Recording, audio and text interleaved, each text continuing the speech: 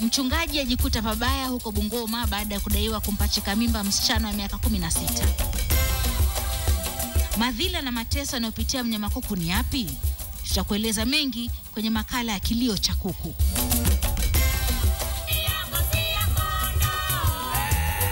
Walikuwepo, walivuma na hata kutamba. Ila kwa sasa kundi la Emali Town Choir liko wapi? Na michezoni, timu ya kinadada ya volleyball ya Magereza yapoteza taji lao la kitaifa Mombasa. KTN leo wikendi.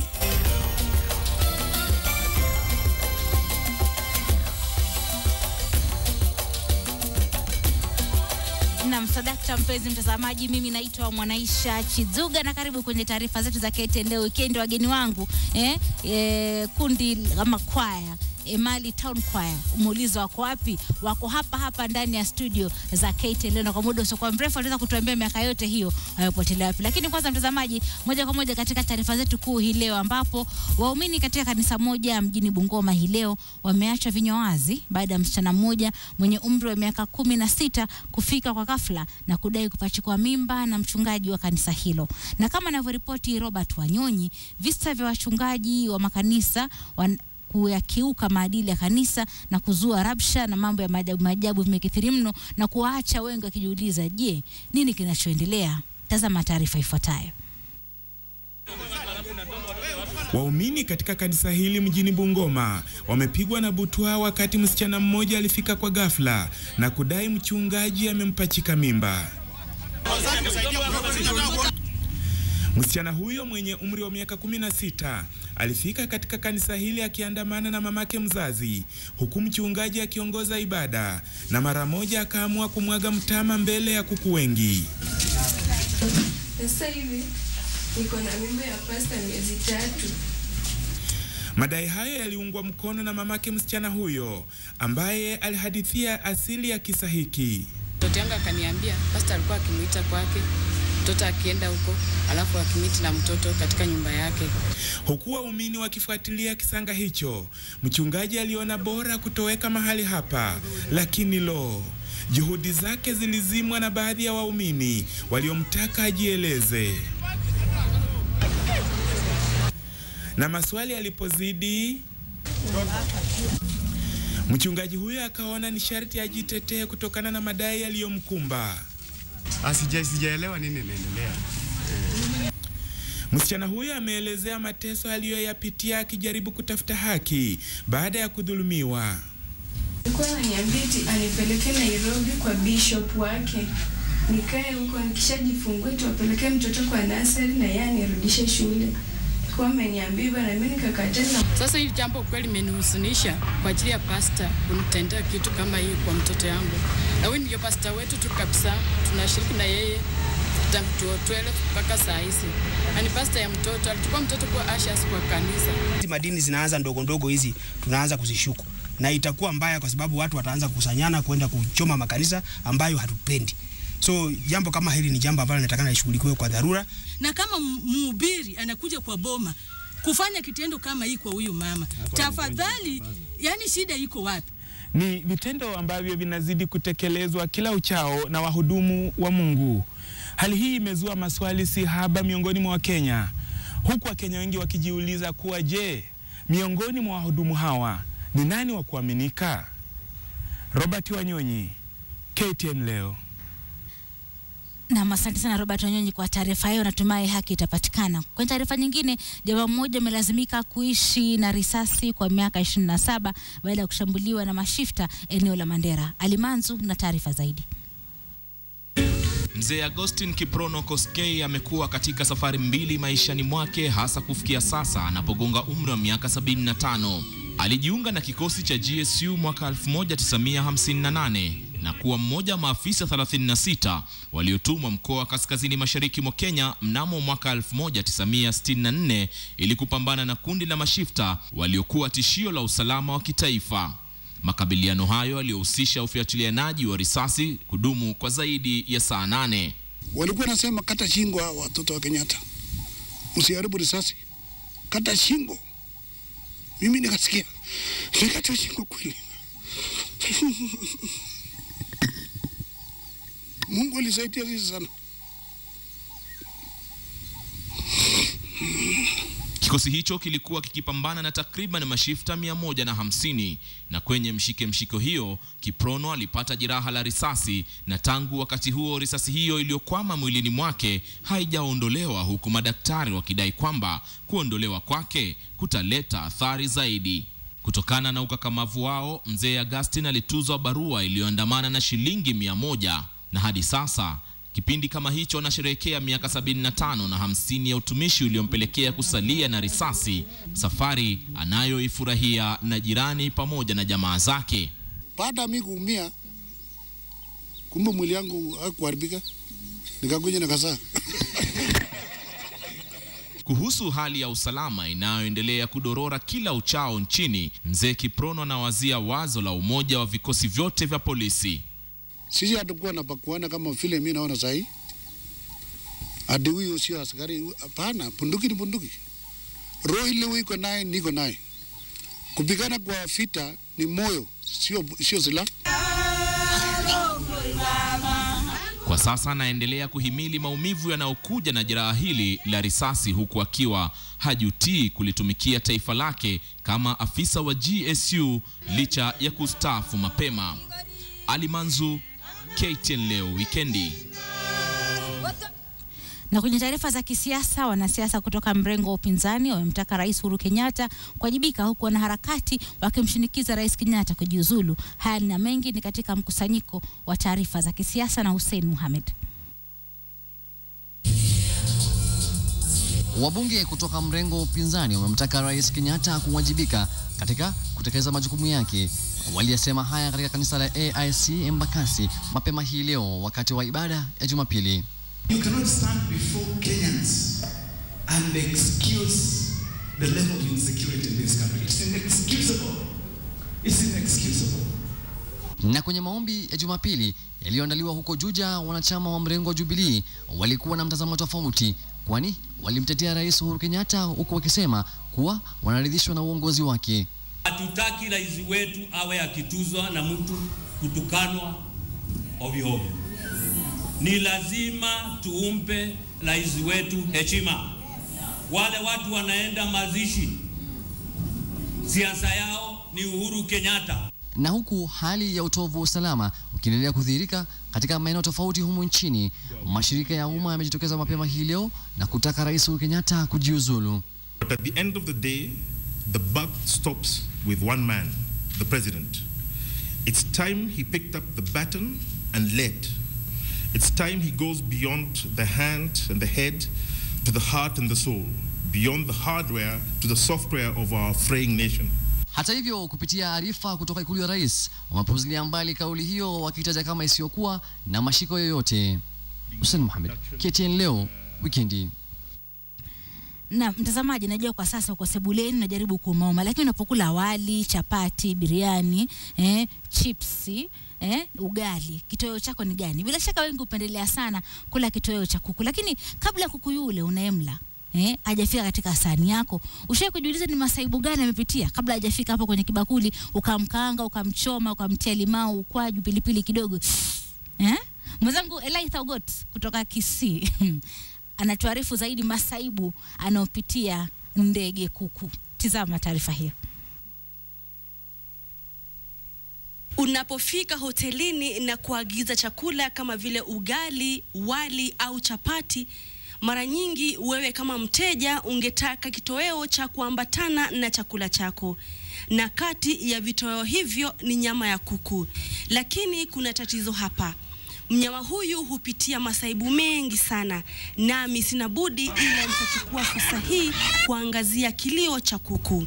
Ukitembea mijini, hasa sokoni, utawapata watu wengi wakiwa wamebeba kuku kwa njia isiyostahili.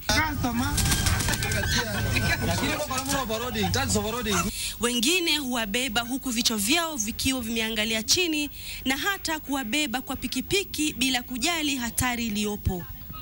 Tunapata at least gechi ya kubeba ikuku, sababu ni mnyama ako na haki ya kuishi.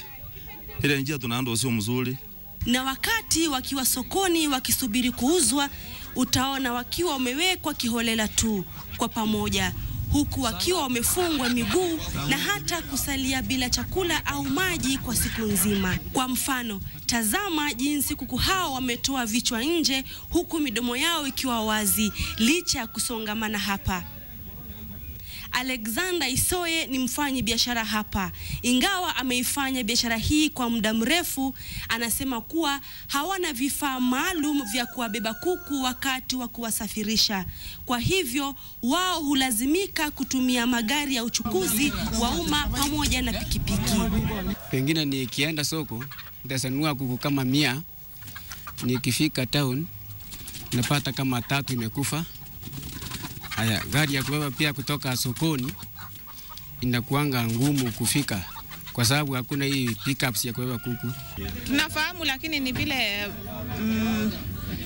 hatuna hiyo njia yenye tunaweza kusafirisha, ile tunatumia ya abiria ndio tunaona inakuwa cheap. Hiyo iko, lakini itakuwa expensive. Benson Tabo anasema kuwa wao huyakunja mabawa ya kuku pamoja kwa minajili ya kuzuia kuku kutoroka. Je, ni haki hii? Kitu nafanya tunafunga mabawa ni sababu hizi kuku inaweza, kama customer anaweza kuwa kama pale anaweza nunua kuku ama nuku kuku kwangu. Hii kuku vile tunafunga mabawa ni kwa sababu inaweza mwaga uchafu. Ukiwa umefunga mabawa haisi mwaga uchafu kwa customer. Kulingana na waziri wa mifugo wa kaunti ya Kisii Vincent Sagwe, wafanyabiashara wengi huwadhulumu, na kama njia ya kuimarisha tatizo hili, Sagwe alisema kuwa ameweka mikakati itakayohakikisha kuwa haki za wanyama zinalindwa.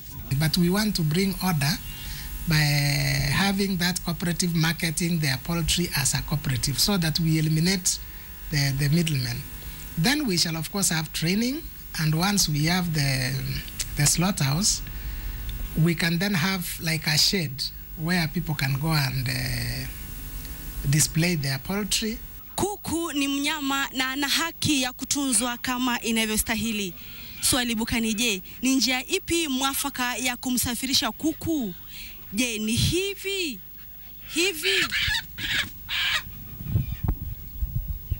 ama hivi? Ogoti Elaitha, KTN Kisii. Na nikitoka hapa mwenzangu Ivono Kwara lazima nionyeshe jinsi ya kushika kuku vizuri. Mtazamaji, narudi na kibwagizo na vile vile sehemu yetu yako wapi. Usende mbali.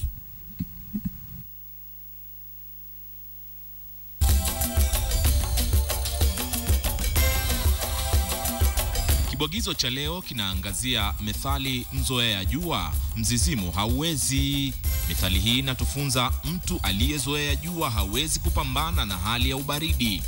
Mtu huweza kukabiliana tu na hali ambayo anaifahamu. Mtu asiyekuwa na mazoea ya jambo fulani ataona ugumu kulifanya.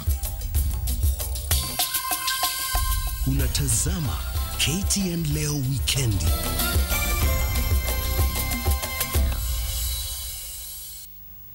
Na mtazamaji, karibu katika sehemu yetu ya wako wapi. Kwa muda kibao amevalia ngozi ya kondoo kimevuma sana katika redio, runinga zetu, lakini je, walioimba kibao hicho Emali Town Choir wako wapi? Lofty Matambo aliwatafuta na kuwapata.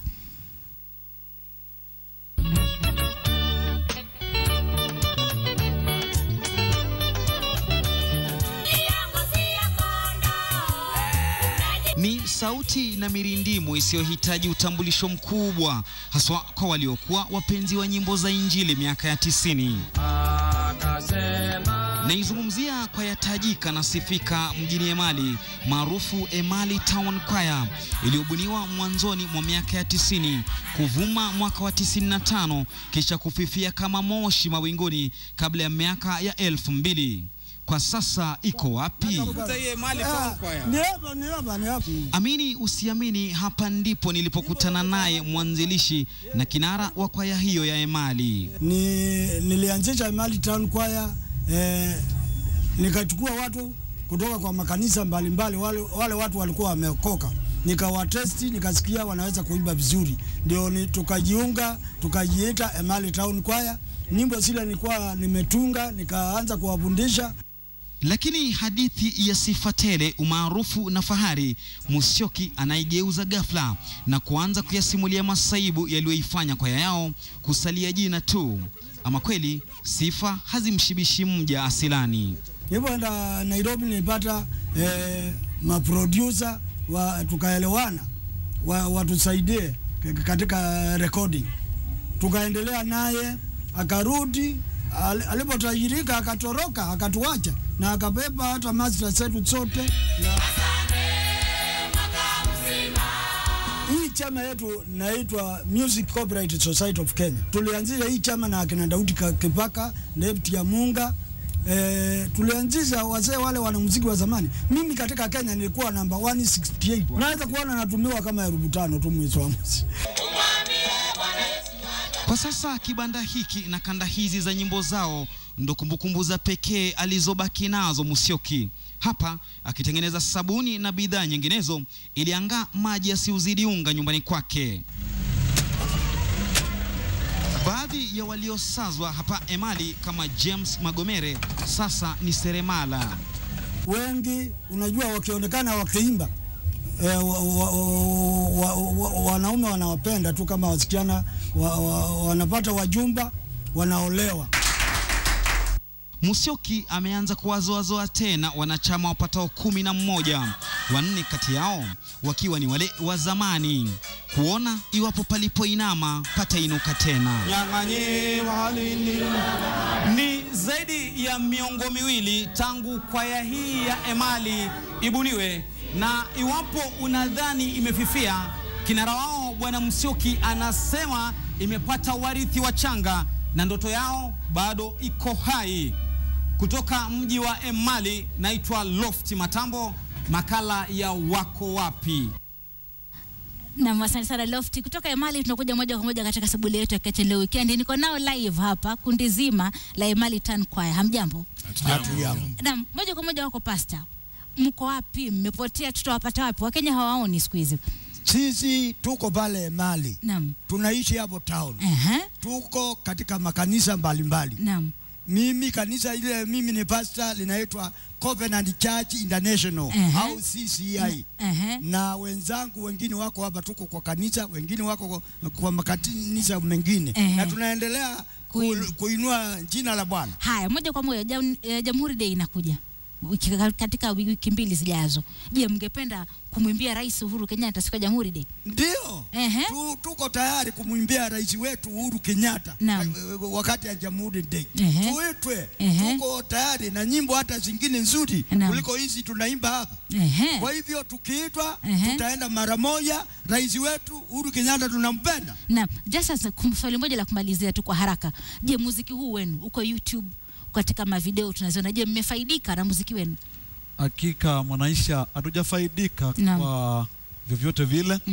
Hata kwa chama yetu ya Music Society Corporate, hiyo chama yetu. Naam. Actually hatujafaidika hata kidogo. Na tulikuwa tunaomba kabisa wale watu wamechukua nyimbo zetu za Emali Town Choir wakaziweka kwa YouTube, kwa internet, wakaanza kuziuza. Wajue hivyo wanavyofanya si halali na si hakika na hakuna baraka. Na chama yetu ya Music Corporate Society of Kenya waliwahi kualipa hata ndururu siku moja. Nyimbo zetu hakika zinachezwa kwa redio kila wakati na station karibu zote zinacheza na tupati hela.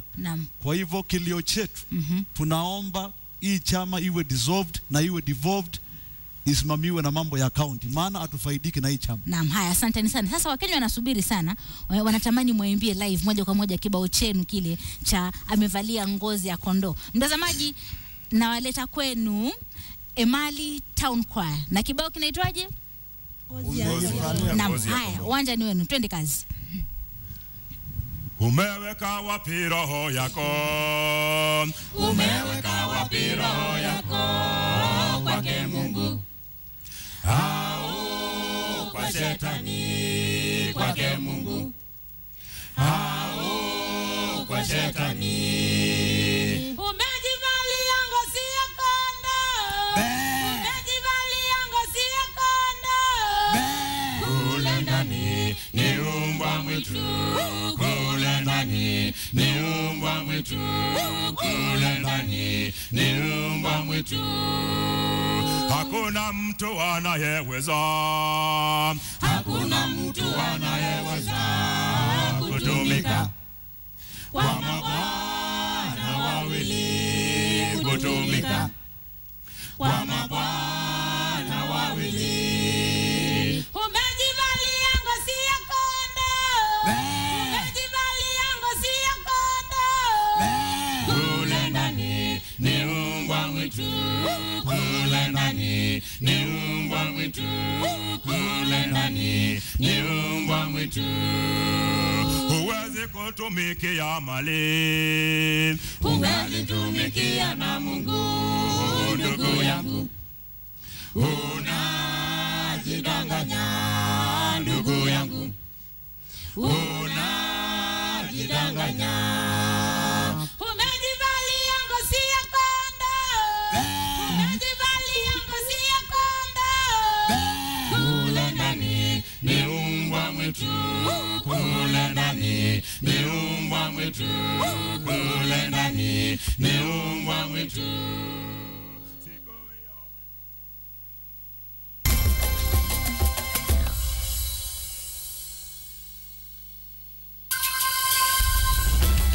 KTN leo michezo.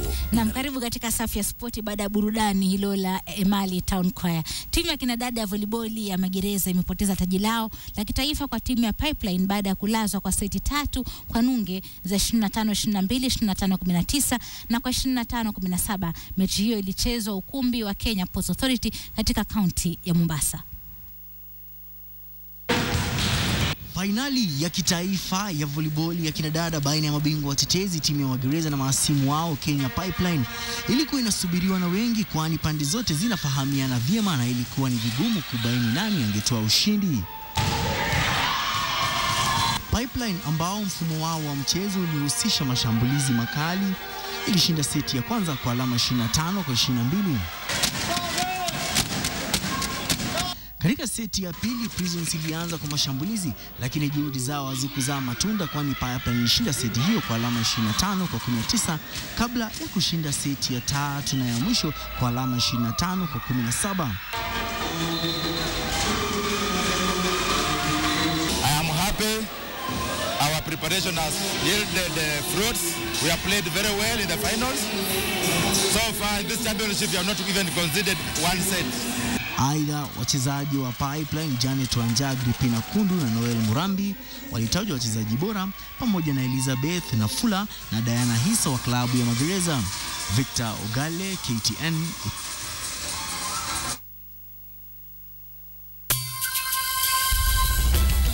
KTN leo michezo inaletwa kwako na Bank of Africa. Na mtazamaji, basi hadi kufika hapo la ziada sina, nakamilisha taarifa za KTN leo weekend. Asante sana kwa kuwa nasi kuanzia jana na leo, na kwa niaba ya wote walioshiriki endelea kutizama KTN leo weekend. Weekend ijayo pengine tutafanya mambo ya twist. Mimi ni Mwanaisha Chizuga na kutakia wiki njema. Kwaheri.